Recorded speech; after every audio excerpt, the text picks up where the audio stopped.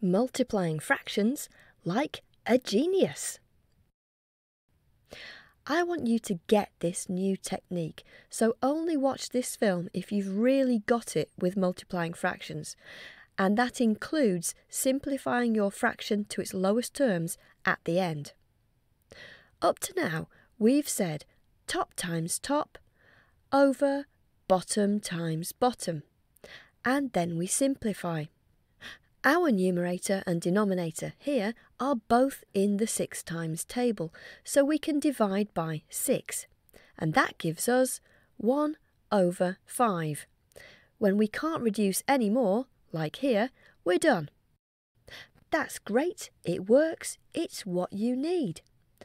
But some students don't spot that our 6 over 30 fraction can be reduced, or they make a mistake doing it. And how about when the numbers are bigger than this example? Would it seem more difficult to you? Here's something to help you. Sometimes you can get to your answer with less multiplication and without reducing at the end. It sounds like magic. How is that even possible, you ask? Here's how. Instead of multiplying first, then simplifying those big numbers at the end, you can simplify your fractions at the beginning, when the numbers are nice and small, because it's easier to do then. And I'm all about making math easy. Let's look at that first example again. We can reduce at the start if you have numbers in a numerator and a denominator that have a common factor.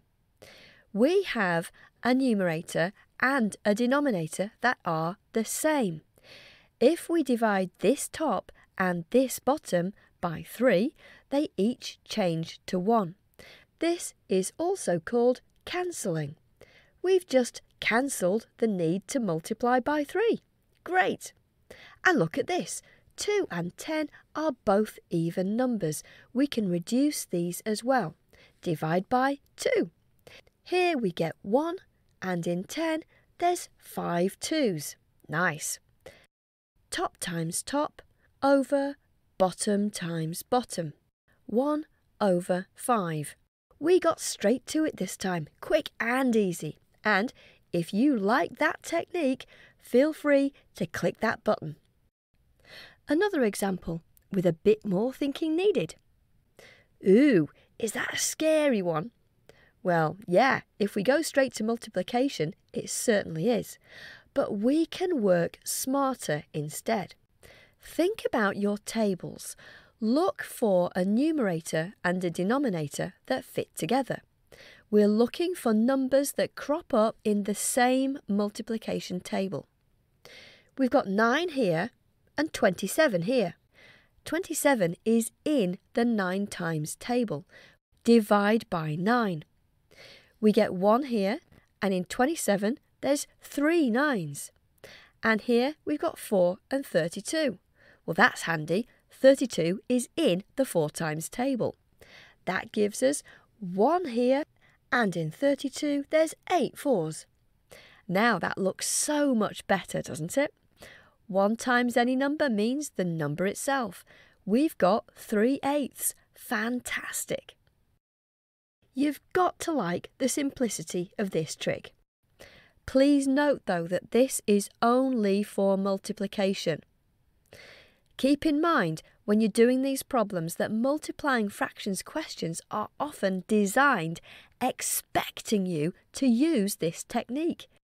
We look for a multiples link in a numerator and a denominator. We reduce as far as we can. Then we multiply out. But if you don't use it, you will slow right down, as you can see from this problem. Imagine multiplying that one out and then having to reduce it at the end. No thanks, I'll take the smart path every time. Any numerator can work with any denominator to reduce the fractions you have to multiply.